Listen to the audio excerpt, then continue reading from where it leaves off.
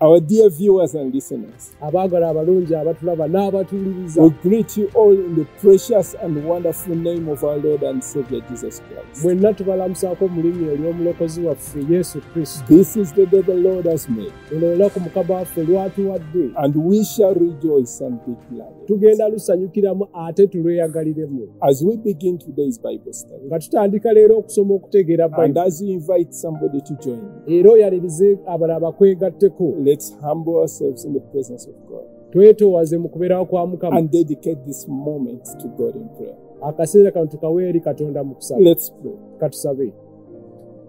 Precious Lord, we thank you. Yes, Lord. We are here for you, Heavenly Father, Yes, Lord. that you may have your way in us. Yes, Lord. Amplify your word. Yes, Lord. Reveal Jesus.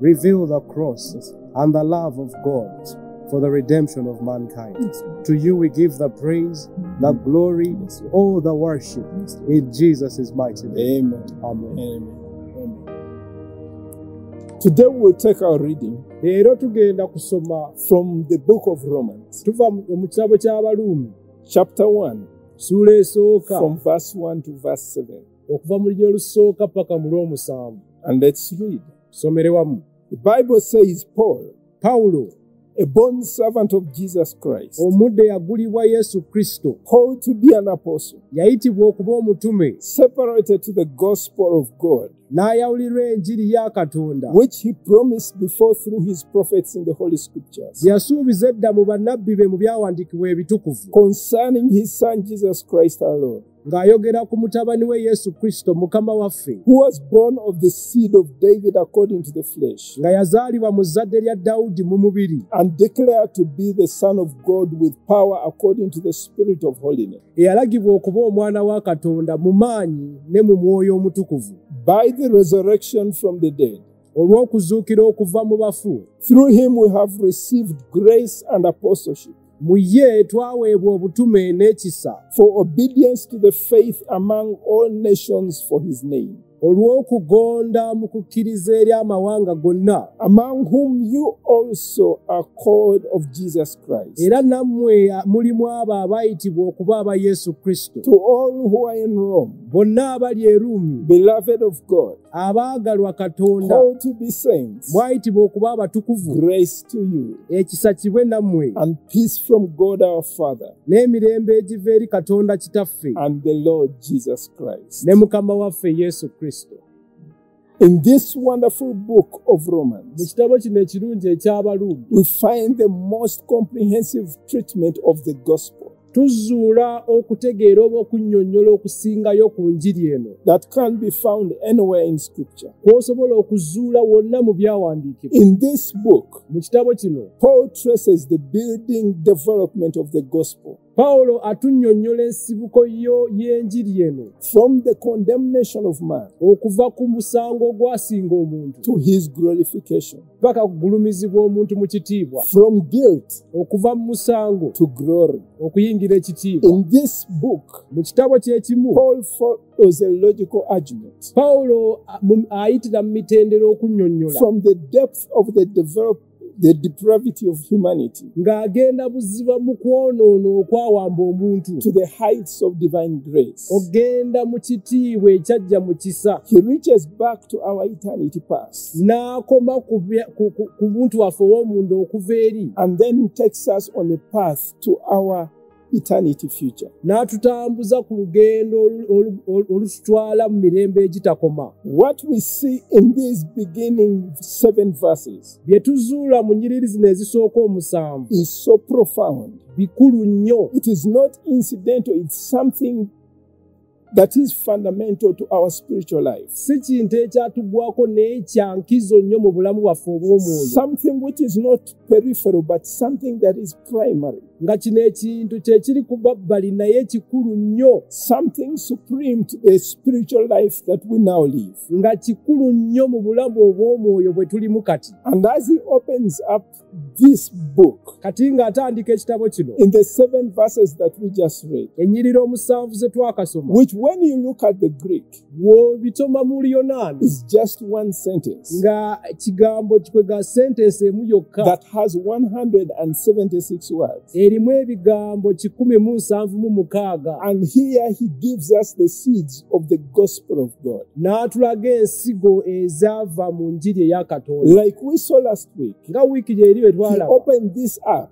atandika by introducing himself nga yeeyanjula as Paul, nti ye Pawulo, giving us his rank n'atuwa ejjinja lye yaliko as the slave of Jesus Christ. nti yali muddu eyagulibwa Yesu Kristo. He then gives us his office, N'atuwa yafeesi ye and he says he was called to be an apostle. nti yayitibwa okuba omutume. And finally, he gives us his mission. N'atuwa n'omulimu gwe yaweebwa. He said he was separated to the gospel of God. Yayawulirwa enjiri ya Katonda. Now, the word gospel Ekigambo kino enjiri is a word we so frequently use tukikozesa nnyo mu bintu byaffe without getting its real meaning. naye ne tutategeera makulu gaakyo. From the Greek, it is the word euangelion, Mu Luyonaani kye kigambo ekyo where we draw the word good news. mwe tujja ekigambo kino amawulire amalungi. And it is here that he talks about the good news of God. Wano ayogera ku mawulire amalungi agava eri Katonda. And as we follow this, Nga tugoberera Paul says, I'm separated to the gospel of God, n'agamba nayawulirwa eri enjiri ya which Katonda he promised before through his prophets in the Holy Scripture. gye yasuubiza edda okuyita mu bannabbi be ng'ayita mu byawandiikibwa ebitukuvu. What is Paul trying to point out here? Kiki kyazimbulukusa wano? He wants to show us that the gospel of God, Atulaga nti eno enjiri eyava eri the Katonda. good news, is not a new invention. Amawulire gano amalungi si kintu kye baayiyizza It buyizi. is a message that is consistent with the whole of Scripture. Buno obubaka buli mu byawandiikibwa byonna. This message concerning the virgin birth Enjiri eyogera ku okuzaalibwa okuva mu muwala ow'embeerera of Jesus Christ, nga ye Yesu Kristo his yazaalibwa, sinless life, n'obulamu bwe obutaalimu kibi, his substitutionary death, n'okufa kwe ku lwaffe, his bodily resurrection, n'okuzuukira kwe mu mubiri, his present enthronement in heaven, n'ekiseera kye kyaliko mu ggulu and ng'afuga, his imminent return n'okudda kwe okuli okumpi. is not something that is new to us. Bino si bipya gye It tuli. is not an invention that came after the fall of man. Kino tebaakiyiiya ng'omuntu amaze okwonoona. Jesus' coming was just a fulfillment of what God has previously set into motion. Okujja kwa Yesu mu mubiri kwali kutuukiriza ebintu Katonda bye yatandiika edda. His death on the cross N'okufa kwe ku for musaalaba our sins olw'ebibi byaffe is according to the scriptures. naye kwali kutuukiriza When we byawandiikibwa. read 1 Corinthians chapter 15, Bw'osoma Bakolinso ekisooka 15, so everything Jesus did, buli Yesu kye yakola, everything he went through, byonna bye yayitamu was in exact accordance to the Old Testament. kwali kutuukiriza nga bye byawandiikibwa mu ndagaano It is enkadde. not something new. Kino si kipya. It is not a surprise to God. Kino tekyatomera butomezi Katonda. Everything was done according to God's desire, Byonna byakolebwa nga Katonda bwe according yabirambika, to how God had planned it. okusinziira ku ngeri gye yali abiteeseteese. And when you read W'osoma the scriptures, Jesus himself, mu byawandiikibwa Yesu in John chapter 5, verse 39, mu Yokaana 5:39, when he was challenging the Jews, ng'ali mu nkaayana n'Abayudaaya, he said, You search the scriptures, nti mubikule for ebyawandiikibwa, in them you think you have eternal life, mu byo mulowooza mulina obulamu obutaggwaawo, and these are they naye bino ebyawandiikibwa which testify of me. bye bitegeeza oba ebijulirwa ku nze, He bore testimony to this fact, ng'ajulira ku mazima gano that the book from Genesis nti okuva mu kitabo ky'olubereberye all the way through the prophets paka mu bitabo ebyawandiikibwa bannabbi was concerning him. baali bawandiika ku ye. From the very beginning when men sinned Okuva ku lubereberye abantu bwe baayonoona through Adam, okuyita mu Adamu, God said in Genesis chapter 3 and verse 15. katonda ayogera mu luberebere 3:15. He says, I will put enmity ŋŋenda kuteekawo obukyayi between you wakati and wo the woman. n'omukazi, He was speaking to the devil. ng'ayogera eri Sitaani, And between your seed and her seed. era wakati w'ezzadde lyo n'ezzadde lye. And he shall bruise your head. Ajja kubetenta omutwe gwo, And you shall bruise his heel. naawe ojja kubetenta ekigere kye. What was God talking about here? Katonda yali ategeeza God ati was talking about how the devil will be defeated. ng'annyonnyola engeri omulabe gy'ajja okuwangulwa. And through scriptures, we have more than 300 prophecies Mu byawandiikibwa tulina obunnabbi busukka mu 3 that were fulfilled in Jesus' first coming, ebyatuukirizibwa mu kujja kwa Yesu which okwasooka. gives us the assurance Bwe bukakafu bwe tulina that if 300 scriptures, oba kyatwalira ebyawandiikibwa 3 prophecies have been all fulfilled, ebyawandiikibwa 300 nga bituukiriza bunnabbi, then everything else that God has spoken will surely come to pass. kati byonna Katonda bye yayogera oba n'asuubiza bijja You kutuukirira. see, everything that you read through the Bible, Buli ky'osoma mu Bayibuli what you see are pictures. olaba bakusiigira What you kifaananyi, see are prophecies. bayitira mu bunnabbi, Or what you see are allegories, bw'olaba kunnyonnyola bintu all pointing to the Messiah. naye nga byonna bikusonga mu mulokozi. Let me give you a few that are not so common to us. Kankuweeko ebimu naye nga si bya bulijjo nnyo. Consider the beginning, Tugende mu lubereberye, when the earth was without form. ng'ensi tennaba kubanga bw'eri. And the Bible says, and God spoke. Bayibuli ega Katonda n'ayogera. So it is the spoken word of God Ekigambo ekyava mu kamwa ka Katonda that gave form to the earth. kye kyabumbe ne kitonda ensi. Consider Abraham, Tunuulira Ibulayimu after he had come from rescuing Lot, ng'amaze okugenda okununula Lutti, he meets Melchizedek, asisinkana Melkizedeki, a priest yali kabona of Salem, w'ekifo kya a Zalimu, picture of Jesus Christ. naye n'ajjira mu kifaananyi kya Yesu Kristo. Again, we see a picture of Christ appearing in history. Era batulaga ekifaananyi kya Yesu ekyalabika ku lunaku olwo. Consider Abraham Tunuulira Ibulayimu when he took Isaac up the mountain waakwata Isaaka ne bambuka waggulu ku lusozi to sacrifice him as God had instructed him. okumuwaayo nga ssaddaaka nga Katonda bwe yali amulagidde. And there God provided a ram Awo Katonda naye n'awaayo omwana gw'endiga on Mount Moriah, ku lusozi olwa Moraya, the ram which is the picture of Christ ng'omwana gw'endiga oyo yajjira mu kifaananyi kya that Kristo. God would finally bring to us. Katonda gwe yatuwa ng'enkomerero, The Lamb of God who takes away the sins of the nga ye world. mwana wa Katonda ajjawo ensi ebibi by'ensi. Consider when the Jews were entering into Jericho Tunuulira Abayudaaya nga bayingira Yeriko and they are sent in the spies, ne baweereza abakessi. and the men of the city got to learn that they were there. Ab'ekibuga ba Yeriko bwe bamanya nti abakessi bali mu kibuga kyabwe. Consider the scarlet cord that let them out. Tunuulira olugoye luli olumyufu lwe bwakozesa okukka wansi. That also pointed to a picture of Christ. N'olugoye olumyufu lwali lutusonga mu Yesu Kristo. Oh, and then the big one, the serpent. Ate kati ekinene mu byo tunuulira omusota. The brazen serpent that Moses elected. Omusota ogw'ekikomo Musa gwe yayimusa. And everyone that looked at this serpent Buli yatunuulira omusota ogwo that had been bitten by the snake, nga yali alumiddwa oba abojjeddwa omusota, they were healed. abo bonna baawona. Consider the manna that fell for 40 years. Tunuulira emmaanu eyayiikanga emyaka 4. This also pointed to a picture of Christ. Nakyo kyali ekifaananyi kitulaga Kristo. All the smitten rock Oba olwazi that olwayawulibwa followed them everywhere they went olwabagoberera yonna gye and baagenda provided for them nourishment ne lubawa amazzi through all the 40 years of their journey.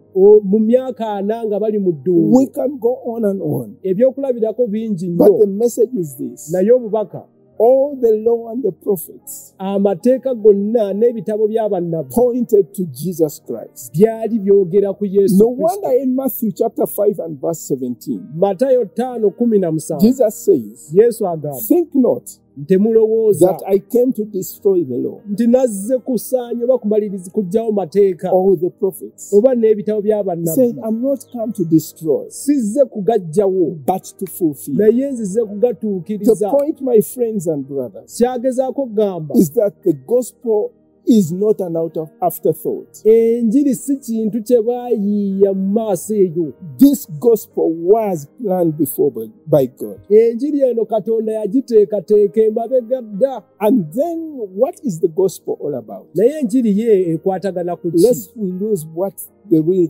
gospel is. Tuleme okuva ku mulamu okutegeera amazima gali In mu verse njiri. 3, Mu lunyiri olwokusatu Paul writes and says Pawulo ayogera concerning his son, okwogera ku mwana we Jesus Christ our Lord, Yesu Kristo Mukama waffe who was born of the seed of David eyazaalibwa mu zadde lya Dawudi according to the flesh. mu mubiri. Before we move on, let's expound on that. Katuzimbulukuse olunyiri luno. You see, what is happening here, Ekiri wano it points out kitulaga that this is concerning the person of Jesus Christ. ti bino byogero bitulaga Yesu Kristo omuntu. The gospel is not about rules and regulations. Enjiri teri ku mateeka gafuga. The gospel is not about a set of rules that must be followed. Enjiri teri ku mateeka g'oteekeddwa okugoberera. The gospel concerns a person. Enjiri eyogera ku muntu. Look at the birth of Jesus Christ. Tunuulire okuzaalibwa kwa Yesu Kristo. When the angel appeared to the shepherd,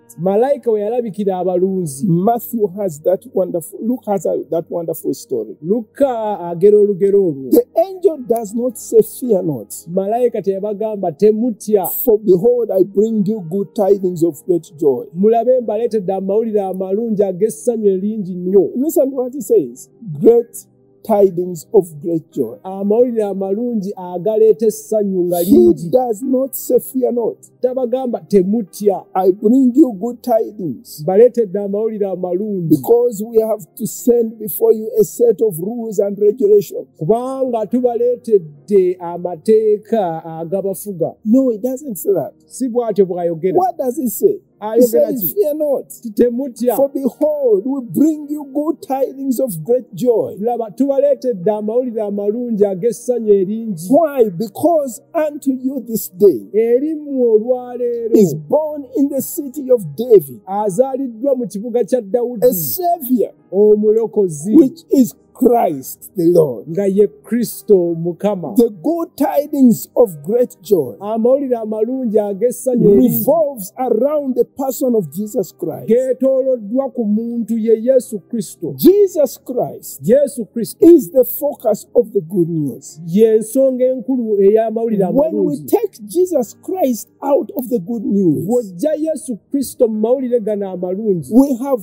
disemboweled Christianity. obulokozi oba obukristaayo oba obugyewo, We have nothing left. tolina The ky'osigazza. core and the heartbeat of the good news of the gospel of God Omulandira n'obulamu obw'amawulire amalungi ag'enjiri ya Katonda that is given to us ebyatuweebwa is the person of Jesus Christ. ye muntu Yesu Kristo. The whole gospel Njiri yonna is found in Jesus Christ. ogisanga mu Kristo Yesu. That's why Paul says concerning, and the Greek word there is the word peri, from where we get the word perimeter. Ekigambo Pawulo kyagamba ekyogera nti kye kigambo ekyo mwe tuddya ekigambo ekyo nti ensalosalo. So everything is limited to the boundaries of Jesus Christ. Byonna bisangibwa mu nsalosalo ezo ezeetoolodde Yesu Kristo. Jesus becomes the center of the gospel. Yesu y'enkulungo ey'amawulire amalungi. And no wonder John tells us that he who has the Son has life. Yokaana atugamba yenna alina omwana oyo y'alina obulamu. And he who does not have the Son does not have life. Atalina mwana talina bulamu. And why is that important? Because when we talk about the gospel, you can't alienate it. You can't separate it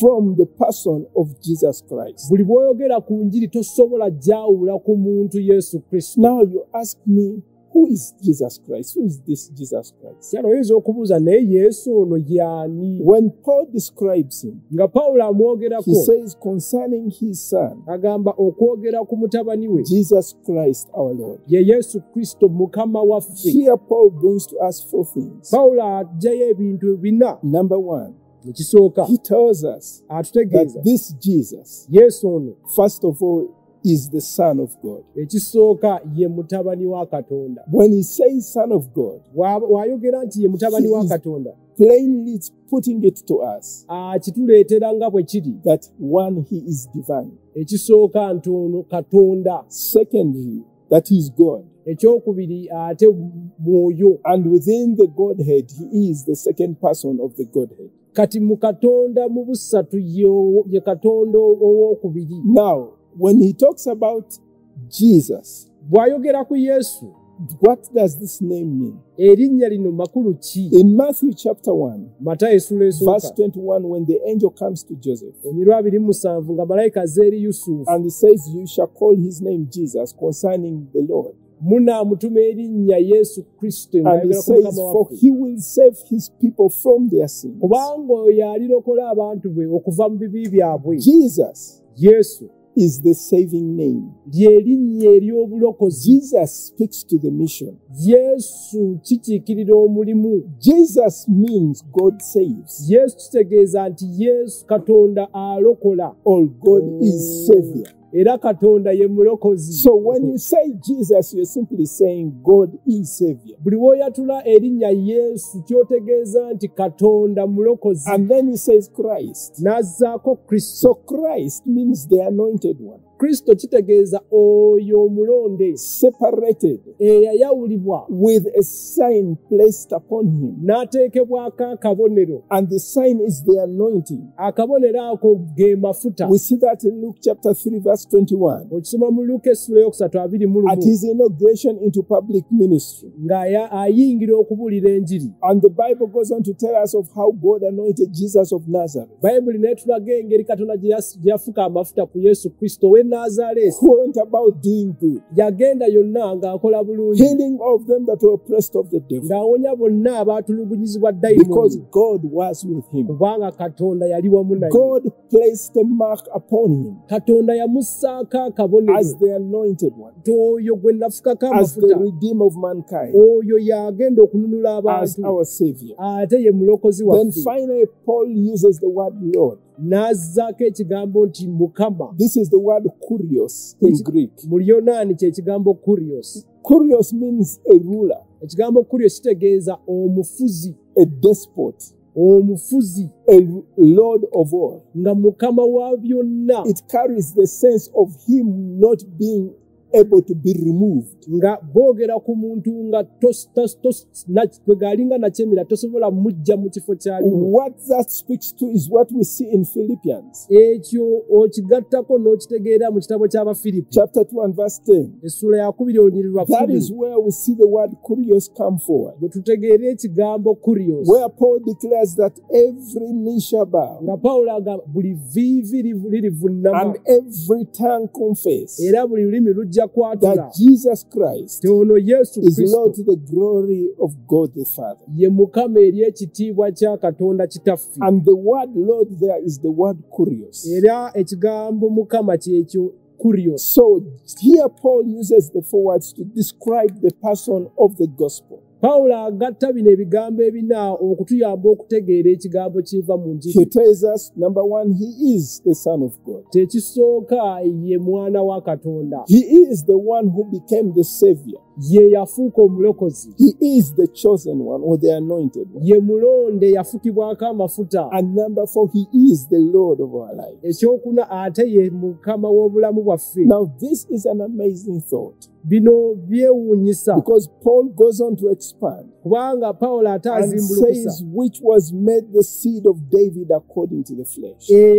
eyafuuka mutabani wa Dawudi mu mubiri. Now, for God to become human Kati Katonda okuvwambala omubiri is something that almost escapes our grasp. kino kizibu okutegeera mu I bujjuvu bwakyo. one time happened to read Lumu nga nsoma a book by a certain man called C.W. Lewis. ekitabo ekyawandiikibwa omwami gwe bayita C.W. And in Lewis, his attempt to bring this to our reasoning, ng'agezaako okutuyamba okutegeera, he painted this picture. n'atusiigira ekifaananyi He kino. said, consider Weetegereze that you had a dog katugambe oyina embwa and this dog was in distress. ng'embwa eno erina ebizibu byerimu And for you, the only way to get this dog out of distress, ng'enkola yokka gy'osobola okujja embwa mu buzibu bwerimu you had to leave your position. osooka kuva mu kifo kyo Stop being a man lekera okuba omuntu and become a dog ofuuke embwa in order for you to get that dog out of its distress. nga yenkola yokka gy'osobola okujja embwa mu buzibu bwerimu. Do you know what that would mean for you? Omanyi amakulu g'ekyo? You'd have to leave your friends.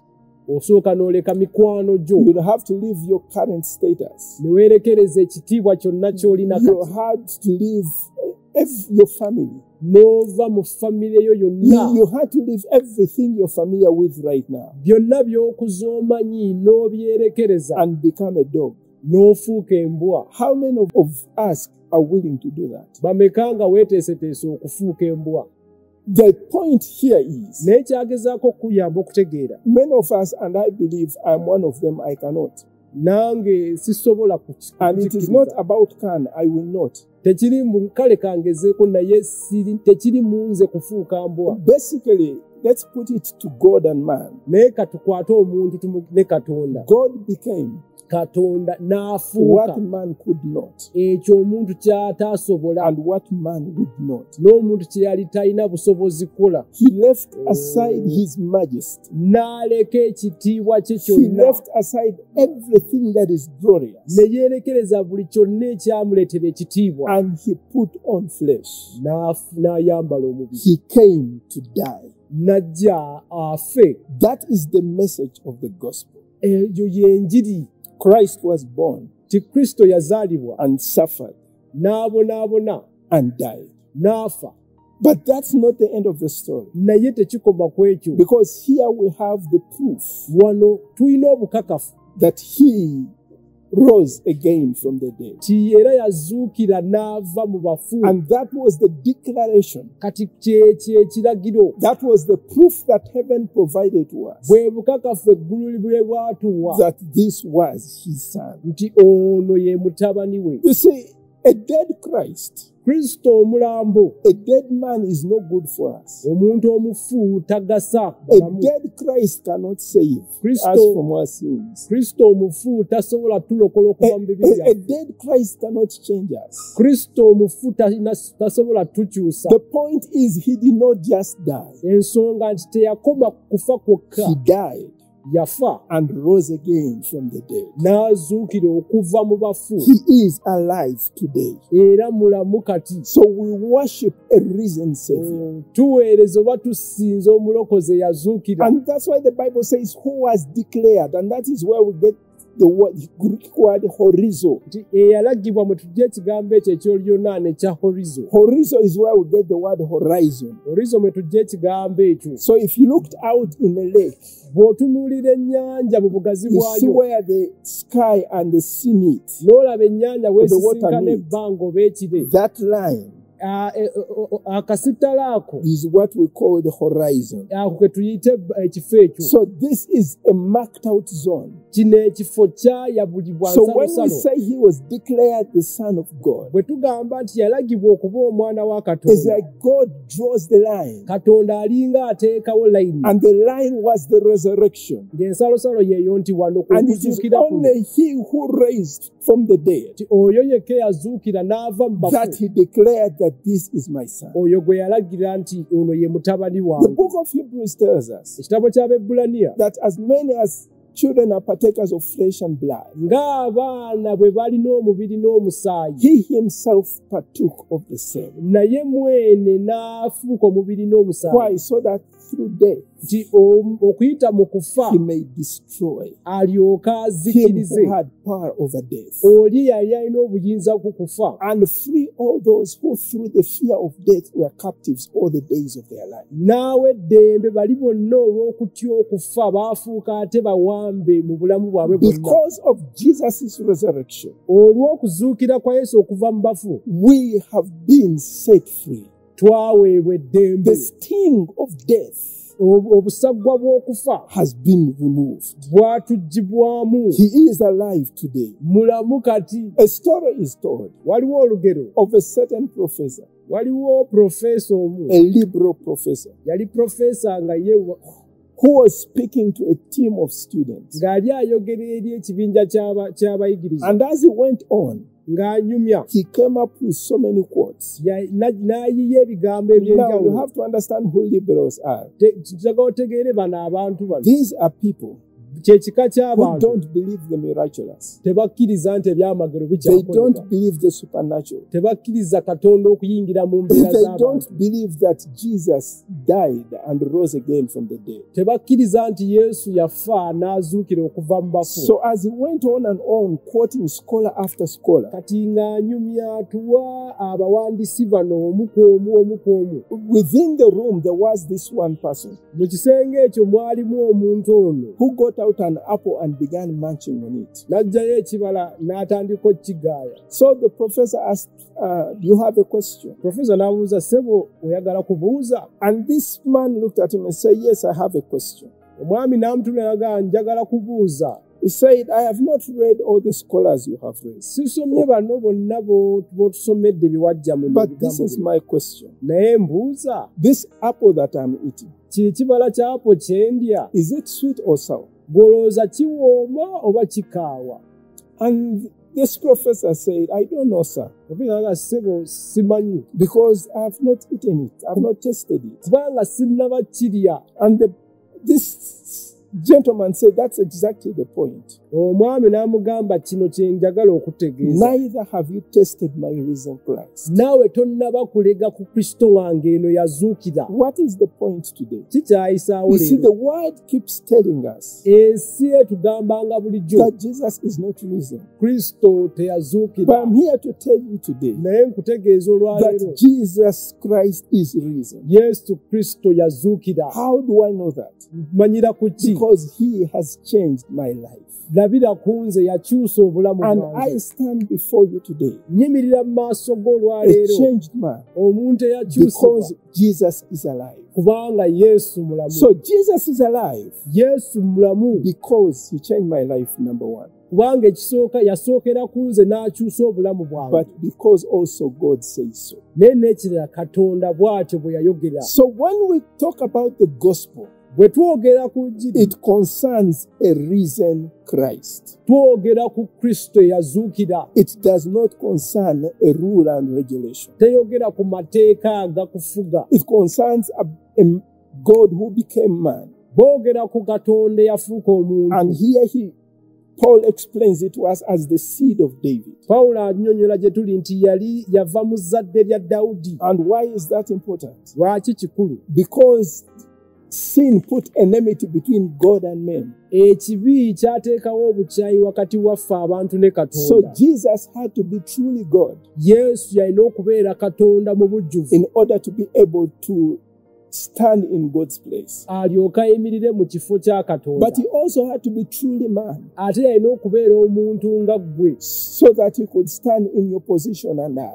Ajje ng'ajjira mu kifo kyo nange. And that is why he's able to be a mediator between God and men. Kye kimufuula omutabaganya wakati w'omuntu ne You Katonda. see, a mediator stands between two warring parties. Omutabaganya y'ayimirira mu makati g'abantu abakaayana oba abalabe. Two people who have fallen out with each other. Ng'abantu babiri bafuuse balabe bannaabwe. So he makes reconciliation Yajja okutabaganya on these both sides. eri bano ababiri. And in order to be impartial, he has to represent both sides. Kati okubutabaako sayidi gy'agwira alina okugatta sayidi okukiikirira bonna. The only person who could do that Omuntu yekka yali asobola ekyo is Jesus Christ. bamuyita Yesu Kristo. Lwaki? Because by becoming man, Bwe yafuuka omuntu the purpose was to die.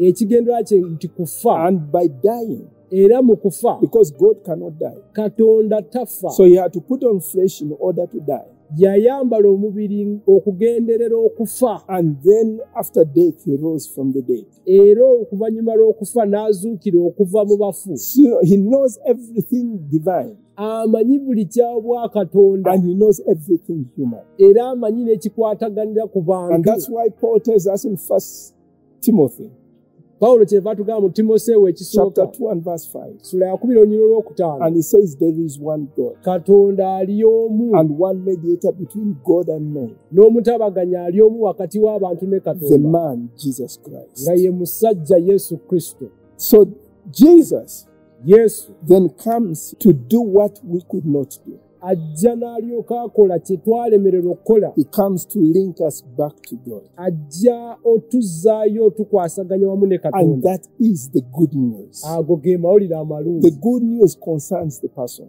Amawulire amalungi gali ku muntu. And the proof of the good news is the resurrection. Obukakafu nti mawulire malungi tunuulire okuzuukira kwe. Can we go to the provision? Katugende kati ku bugabirizi. Having become man Nga afuuse omuntu and given us the good news, n'atuleetera amawulire what amalungi. does this good news provide? Amawulire gano amalungi gatuwa ki? Verse 5 tells us, Olunyiriro lw'okutaano. by whom, Okuyita mu ye talking about Jesus, nga ye Yesu Kristo. we have received grace Yatuweesa ekisa and apostleship n'obutume for obedience to the faith among all nations for his name. olw'okugonda okuva mu kukkiriza mu mawanga gonna olw'erinnya lye. It tells us, number one, the first thing we receive is the grace. Kye twasooka twaweebwa kisa. Now, grace is the unmerited favor of God. Ekisa kwe kuganja okuva eri Katonda kw'otatuuyanidde. But I want you to see something here. Ne baako ky'ozuula wano. Paul begins saying, by whom, Pawulo atandikaga okuyita mu oyo or through whom. oba nti mu ye. Basically, what this means is like a channel. Gulinga omukutu. It's like a pipe Olulinga nga tunuulira pipe through which something is flowing. nga waliwo ekikulukuta kiyitira mu So pipe when he eyo. says by whom or through whom, Bw'atugamba nti okuyita mu ye oba mu he ye, wants us to understand ayagala tutegeere that through Jesus Christ, okuyita mu Yesu he Kristo is the channel gwe mukutu through whom we receive grace. ekisa mwe kyayitira tulyoke tukifune. Now, grace Ekisa is not something we work for. kino tokikolerera tokituuyanira. No, grace can only be received. Ekisa oweebwa kiweebwe. Grace is not a reward to the righteous. Ekisa si mpeera eri abatuukirivu. No, grace is a gift for the guilty. Ekisa ky'ekirabo kye bawa bali omusango ogubasinze. Through the person and the work of Jesus Nga Christ. kiyitira mu muntu Kristo Yesu n'omulimu gwe. May I say grace can only be received by an empty hand of faith. Ekisa kikuweebwa okuyita mu ngalo ensa ez'okukkiriza. See, it is like what I say, I have nothing in my hand I bring. Nga oli wagamba nti sirina kyendeese mu mukono gwange, Simply to the cross I cling. naye nze neesigamye ku musaalaba Naked gwokka. I come to thee for grace. Bwereere nzija gy'oli ompe ekisa. Helpless I come to thee for grace. Ataliiko ayamba nzize gy'oli ompe ekisa. Grace is what God gives to the guilty. Ekisa kyekyo Katonda kyawa bali omusango He extends ogubasinze. it to us because we don't deserve it. Akituleetera kubanga tetukigwanira, We don't earn it. tetukikolerera, We don't merit it. We tetukituuyanira, don't work for it. tetukikolerera. God's grace is freely given. Ekisa kya Katonda kituweebwa Why bwabwa. is it freely given? Because Jesus has purchased that grace for Lwaki us. kyabwere? Kubanga Yesu Kristo And yagula this ekisa ekyo. grace extends to every aspect of grace. Era ekisa kino kiri buli mu kintu, buli kisanga bwe I kiri. know theologians have broken it up into saving grace, sustaining grace, sanctifying grace, strengthening grace, serving grace, all the graces. Abasoma Bayibuli bakyawudde mu kisa ekitukuza, ekisa ekikuwanirira, naye ebisa byonna wamu proceed from Jesus Christ. byonna byava mu Yesu Kristo. No wonder John tells us in John chapter 1 verse 16, Yokaana mu Yokaana enjiri ya Yokaana essula esooka ejjula 16 where he says of his fullness olw'obujjuvu bwe have we all received. ffenna mwe Have twaweebwa we all received? ffenna mwe Not twaweebwa some of us, si not abalonde a chosen few, si abamu not those from a particular background, si bali abaava mu not kabira those eri of a particular race, si bali abaava mu but langi of enjawulo his fullness, talking about Jesus Christ. okuva ku bujjuvu nga ye muntu Yesu Have Kristo we all received mwoyo ffenna mwe twaweebwa grace upon grace? ekisa ogwongerako It ekisa is one grace upon another. kisa ne bagattako It ekirala is grace in unexpected places. kyekisa mu bifo It is favor when you don't expect it. kiringa ekisa oba okuganja w'otakusuubira It is when you have received one grace and another grace follows. kiringa okuweebwa ekisa ekirala oba okyali awo ne bakwongera It ekirala is a flood upon our lives nga kyamuyiika kibooga mu bulamu that bwaffe God is multiplying grace to ti us. katonda akubisaamu ekisa gye This tuli talks or speaks about an overflow of abundance boogera mu bujjuvu nga bwamuyiika of something you have not worked for, olw'ekintu kyonna nga of tokikoleredde something you don't qualify for. ekintu nga tolina na bisaanyizo And byakyo we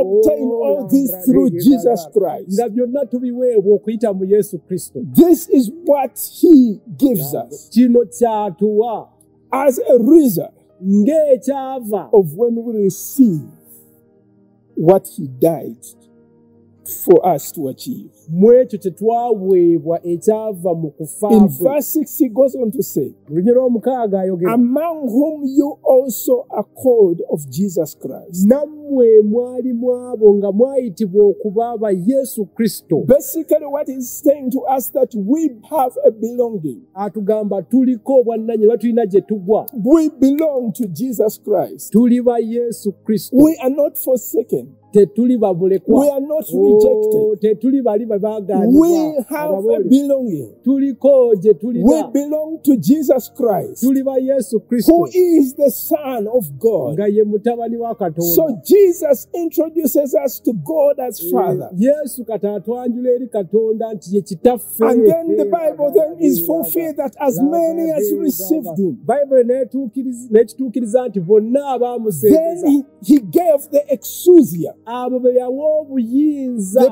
power to become the children of God. Obuyinza okufuuka abaana ba Katonda. How does that happen? Kibaawo It kitya? happens because Kubanga through grace, olw'ekisa you and I gwe are nange called of Jesus Christ. tuyitibwa okuba aba Yesu Kristo. And Paul then says to all who are in Rome, Pawulo n'alyoka agamba eri bonna abali e Ruumi beloved of God. abaagalwa Let Katonda. me explain this to you. Kino kankikunnyonnyole. It's not just saying, it doesn't end with you being saved. Tekikoma ku kulokoka kwo. It doesn't end with you belonging to Christ Jesus. Tekikoma ku kifo nti kati ofuuse wa Kristo Yesu ne kiggwa. It changes how God perceives you. Kikyusa n'endaba Katonda gy'akulabamu. Now God perceives you as his beloved. Kati Katonda waakulaba nga gw'oli mwagalwa gy'ali. We receive God's grace, Tuweebwa ekisa kya Katonda. but we also receive a new description. Naye ne tuweebwa erinnya ppya. We now belong to Jesus Christ, Kati tufuuse ba Kristo Yesu. and we are called the beloved of God. Era tufuuse oba tuyitibwa bano be baagalwa ba Katonda. And Paul goes on to say, it doesn't stop at beloved. Tekikoma kufuuka mwagalwa. This is grace upon grace. Kino kye tugamba nti ekisa n'ayongerako ekirala. Now you're called beloved. Oyitibwa kati mwagalwa. And he says, you are called saints. N'akugamba kati oyitibwa mutukuvu. Now saints are those that are set apart from the world. Omutukuvu y'oyo yayawulibwa ku nsi. It is God saying, you are special to me. Katonda akugamba gwe oli wa njawulo. And you Gyendi. don't just receive grace, Tewakoma kuweebwa kisa. but you are also a recipient of his peace. Naye waweebwa n'eddembe oba emirembe gye. The peace which the world cannot take away. Ekisa ekyo ng'ensi terina kye kitwala The peace kikuggyako. which Jesus says, my peace I give to you. Yesu kyagamba nti emirembe gyange njikuwa The ggwe. peace which only divine man can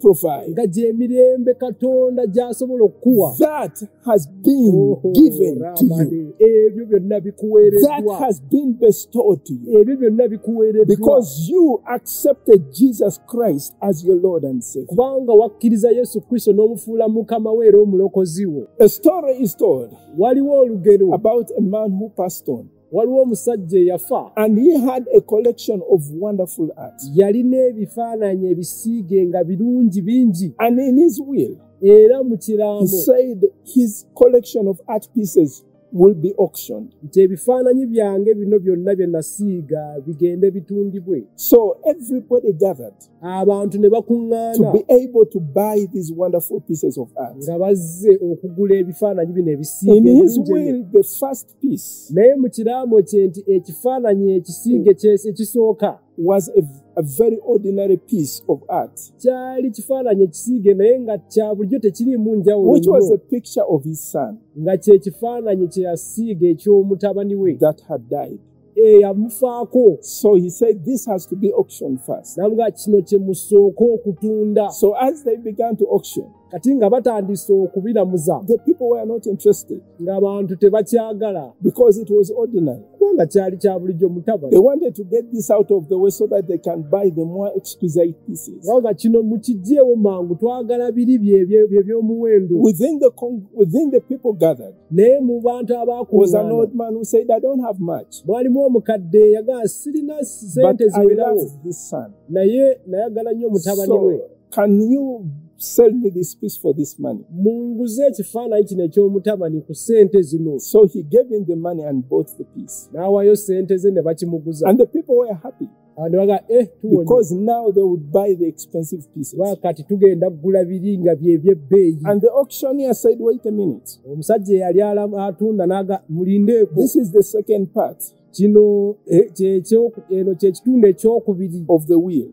mu kiraamo. He had declared, Yagamba whoever bids for this painting yenna agula ekifaananyi kino of his son ekya mutabani wange gets all the paintings. n'ebisigadde byonna bimuweebwe. And basically what the message was, Naye nga obubaka bw'ayisaawo, he who has the son oyo yenna alina omwana has it all. alina byonna. You see, that's the same thing with our relationship with God. byebyo ebyava mu kukolagana kwe tulina ne Katonda. The only difference is Enjawulo yokka we don't pay anything. toyina kye bakusaba okuwaayo oba okugula oba You okusasula. just place your faith in Jesus Christ and receive by grace. Gwe okukkiriza kwe okuteeka mu Yesu Kristo byonna n'obiweebwa And olw'ekisa. once you do that, Bw'okola ekyo you belong to God. awo n'ofuuse wa You Katonda. are the beloved of God. Ofuuse mwagalwa wa You are Katonda. graced by God. Katonda akuwadde You ekisa are kye. given His peace. Akuwadde emirembe gye. And it does not end there. Ate tekakoma ku ebyo. After the blessing, Ng'amaze okuyira the omukisa. Bible says you receive apostleship. Bayibuli neekugamba ati ate mwaweebwa obutume. The word apostle, Ekiga- apostleship is the word apostolic, Ekigambo butume kye kigambo apostole. which we understand means to be sent on a mission.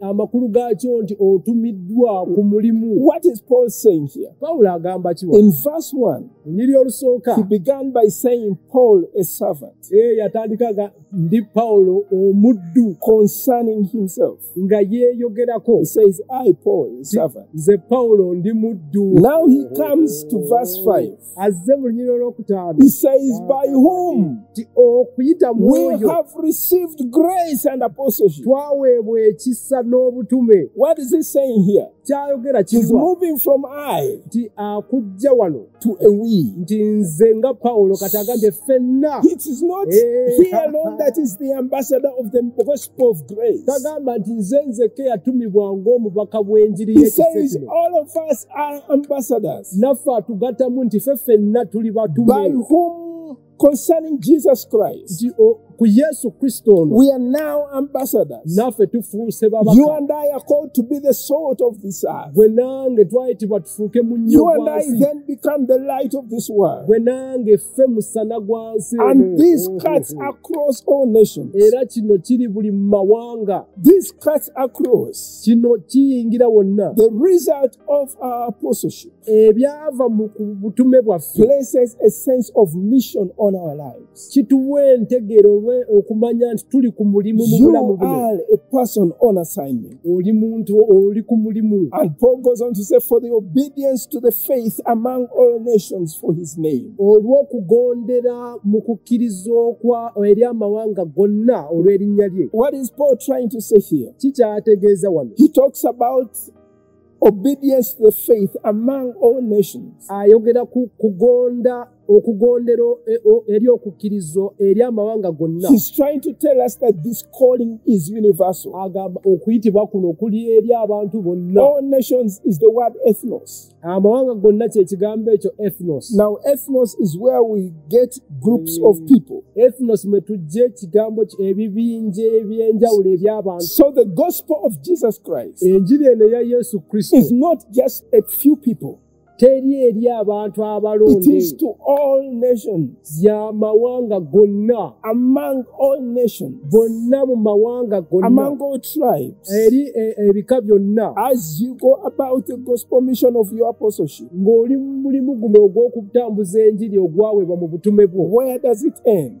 All Okomekereza oliwa. nations, Mawanga people gonna. of all tribes, Abantu ab'ebika tongue byonna. and tribe, Ennimi. come to the obedience of the faith. Bajje eri okugonda mu kukkiriza. And that is also very critical Kikulu nnyo. because it is Jesus' command Kino kiragiro kyava eri to us Yesu. to go make disciples of all nations, Titugende abantu tubakuva mu mawanga gonna tubafuula abayigirizwa be. baptizing them in his name, Nga tubabatiza mu linnya lye. teaching them to observe all things that he has commanded. Tubasomesa okugondera byonna by'atulagidde. There are keywords there that we need to pick from there. Ebigambo ebikulu by'akozesa He tulina says, okubitegeera. teach them to obey Mubayigiriza all okugondera things that I have commanded you. byonna bye We mbalagidde. need to understand Tulina okutegeera that when we come to the faith, bwe tuyingira okukkiriza kuno we begin a journey of obedience. tutandika olugendo olw'okugonda. You see, the church should be known Ekkanisa eteekeddwa okumanyikibwa not by brilliant auditoriums. si mu gazimbe bwaguuga. Although brilliant auditoriums is a good to have. Wadde ng'ebizimbe ebinene ebirungi era birungi okuba nabyo. We are not called to be known by which choir sings best. Tetwayitibwa okusinziira ku kwaya ki eyimba okusinga zonna. Although we need to have choirs that sing well. Wadde nga kikulu okuba ne kwaya nga muyimba bulungi. We are not known to be known by good church attendance. Tetwayitibwa kumanyibwa olw'okusaba nga gw'osaba bulijjo kkanisa mubeera bangi mu kkanisa. We are called to be obedient to the faith. Twayitibwa okugondera okuva mu kukkiriza. That's what Paul commends the church in Rome. Ekyo Pawulo kyasiima eri ekkanisa eyali In e Ruumi. Romans chapter 16 and verse 26, Abaluumi ekisula 16:26. he says, but now Naye kaakano is made manifest, ayoleseddwa and by the scriptures of the prophets, era okuyita mu byawandiikibwa by'abannabbi according to the commandment of the everlasting God, okusinziira ku kiragiro ekyo Katonda ow'emirembe made gyonna known to all nations for the obedience of faith. ekyategeezebwa eri amawanga gonna okugondera okuva mu kukkiriza. You see, if you belong to Jesus Christ, Kati bw'oba ofuuse wa Kristo if you Yesu really have a thriving relationship with him, nga mulina enkolagana ng'ebala n'ebibala, this needs to be marked by obedience. kino kirina okuba nga kiva mu kugondera. It needs to be marked by growth. Kirina okubalira nga mulimu okukula. If you are not growing Bw'oba nga gw'okonye tokula in your walk of faith, mu kukkiriza kwo kuno okwa it Katonda, is not because you're not in the right environment. Ekyokwekwaso tekiri nti w'oli tosobola kukulirawo. No, it is because you are not obedient to the faith. Ensonga nti gwe tonnabagondera okukkiriza. You see, if the reason why you're not thriving Ensonga gy'oba nti gwe tobala bibala is because you are dead, nti oli mufu If you are alive and living, bw'oba ng'oli mulamu olina and you are in the omukka right environment where the Holy Spirit dwells, ng'oli mu kifo ekituufu omwoyo mutukuvu and the seed mwatuula of the word of God is there, nga n'ekisigo y'ekigambo kya Katonda mweri mu you ggwe have only and only one way to go, and that is to thrive, olina kkubo limu lyokka eryo lya kubala bibala and that is to grow. ekyo kye tuyita So okukula if you're not growing, if you're not thriving, bw'oba tokulaakulana tobala bibala stop finger pointing. Allow the Holy Spirit to search you. va mu byekwaso gamba omwoyo omutukuvu akukebere You are dead. oli mufu The dead don't live, they don't grow. abafu tebakula tebakulaakulana si balamu So let me ask you the question. nkubuuza Have you received this gospel? naye wakkiriza enjiri eno Has your life for the last 5, 10 years, 15 years of your life been growing? bw'otunula obulamu bw'emyaka 15 10 oba 5 egiyise nti obadde okula ng'obala ebibala You see, it is the life of obedience that marks out a believer. obulamu obw'okugondera bwe bwawula omukkiriza It is the life of obedience that God is looking out for. katonda anoonya obulamu obw'omuntu agondera If you have never believed the Lord Jesus Christ, naye oba tonnaba kukkiriza yesu kristo nga today mukama I wo am extending this good news to you. leero nkuleetedde amawulire gano amalungi ennyo We come on behalf of a king tujja nga tutumiddwa kabaka as his ambassadors nga tuli babaka be to you, the sinner.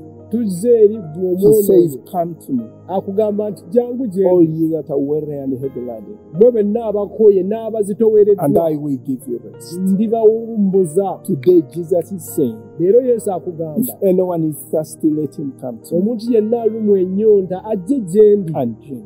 anywesebwe Will you come? onajja If you have never given your life to Jesus, oba tonnaba kukwasa yesu kristo obulamu this bwo is your moment. kano kaseera kako Surrender to him. mukwasa obulamu Allow bwo the life of God ganya obulamu obuli mu to katonda remove the dead in your life. okuggyamu buli kufa He okuli who mu has the Son kubanga oyo yenna alina omwana has life. oyo y'alina Let's obulamu pray. tusabe Says, Father in heaven, kitaffe ali mu ggulu I believe you are the Savior of the world, nzikiriza ggwe mulokozi and w'ensi I am a sinner, era nze mwonoonyi dead in my sin. nafiiririra mu bibi For the byange wages of my sin is death. kubanga empeera y'ebibi byange But you kwe gave kufa the gift to mankind, naye wawa abantu bonna ekirabo which kyo you declared by raising him from the dead. kyewalagira okuyita mu kumuzuukiza okuva And mu that bafu gift is Jesus Christ, ng'ekirabo ekyo kyewatuwa ye yesu there to kristo be received by grace. okuweebwa okuyita mu kisa Today, olwaleero I invite you, Jesus, in my life yesu nkwaniriza ojje mu as bulamu my bwange Lord and personal Savior. nga ggwe mukama wange era omulokozi Save wange me, Lord. mukama ndokola Cleanse me, Lord. ntukuza Create in me a clean heart. ontondemu omutima Fill omupya me with your spirit. zijuza n'omwoyo Help omutukuvu me to live for you nyamba okuba omulamu as an bulungi emissary ng'omubaka of this gospel atwala enjiri eno to the rest of the world. eri ensi zonna That my life will testify obulamu bwange bujulire of your ku grace, kisa kyo of your love, okwagala kwo of your goodness, n'obulungi and bwo of your faithfulness. n'obwesigwa bwo Thank you, Lord, for saving. mukama weebala okundokola Amen. amiina Now, if you have said this prayer, bw'oba omaze okusaba essaala eno God has come in your life and saved you. katonda amaze okuyingira mu There bulamu is that bwo. number on your screen. Please call it. ennamba eri awo ku sipirini yokusaba And you ogikubeko will be given the first steps into this wonderful journey of faith. waliwo ajja okukuyamba okuwa ebisookerwako mu lugendo luno For olw'okukkiriza you that is already a believer in Jesus Christ, gwe ng'oli mulokole wakkiriza ddamu yesu kristo understand you have received the apostleship. tegeera waweebwa obutume You are on a mission to spread the good news. oli mu lugendo okutambuza amawulire This amalungi is news gano mu mawulire about the person of Jesus Christ. googera ku muntu yesu kristo This is news that has proof gano amawulire galiko n'obukakafu concerning the resurrection. nga okulaba nga gayitibwa okutunuulira okuzuukira okuva mu This bafu is news that has provision. gana amawulire gajja n'obugalubirizi. God gives you the grace. Katonda yakuwa ekisa. May you be an able minister of the gospel. Ofuuke omuweereza abala ebibalo And by'enjiri. take it across to all creation. Era ogitwale eri buli kitonde. And God bless you as you do that. Katonda akuwa omukisa ng'okikola. Therefore, from Dominion Church, Okuva mu kanisa ya Dominion. it has been a pleasure to have you this evening. Kibadde kya muwendo nnyo okuba naawe We say until we meet again, paka etuddamu God richly bless you. Katonda akuwa omukisa. Shalom. Emirembe.